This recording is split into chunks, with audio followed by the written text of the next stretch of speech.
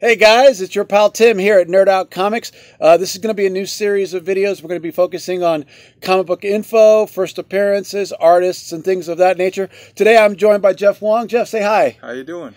Today we're going to focus on the UPC symbol of comics and knowing whether or not you're getting an official first print. If you didn't already know this, and a lot of you educated comic book collectors probably already know that you could actually just look at the UPC symbol and it'll tell you whether or not it's a second print or a third print, and also whether it's a variant cover. All you have to do is locate your UPC symbol right here, and you're going to notice that there's a 5-digit number right above this code. I'll bring it a little closer so you can see. And notice it says 001. Those three numbers actually indicate the actual issue number. This is being issue number 1 of Avengers Shards of Infinity. And this is the actual first print, first cover of this particular issue, being 001. That's the first issue. The second one, that is the cover variant. So this is the first cover for this particular issue. And the second one, or the third one, is the printing issue. This is the first print of this issue. So it's 00111. Jeff, what does yours say? Mine's 00121. So we can indicate that it's still the first issue, but it's the second cover variant for that particular issue. Why don't you go ahead and give them a look at that one and show them how the number is different.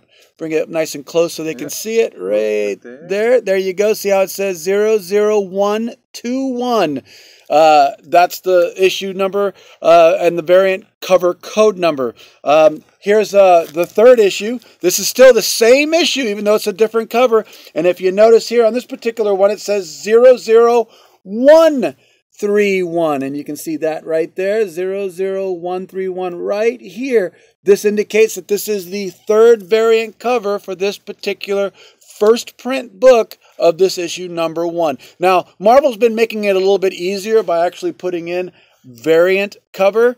That's something that's really cool. So Marvel's they've been doing that for maybe the past year now, but before they did that, they didn't have that up there. They just relied on the UPC symbol to figure out whether or not you knew it was a variant cover. And don't forget that those variant covers can be from different series, whether or not it's a 1 in 10 or a 1 in 20 or a 1 in 50 or those really rare, hard to find 1 in 100s or 1 in 150s. Those are some tough issues to find. Isn't that correct? Yes. Yeah, Jeff's a collector of certain books. He likes a lot of the independents, and he loves collecting some of those variant covers, especially on like the Lady Deaths or Vampirellas. Yeah, with all the different artists that do those particular covers.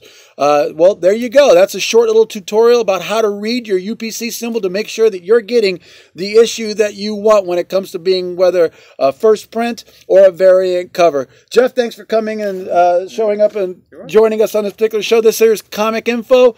Go ahead and check us out on Facebook. Like that button, press the subscribe, and ring that bell for notifications. Thanks again for stopping here at Nerd Out. Take care and have a great day. Going for the button. Ha!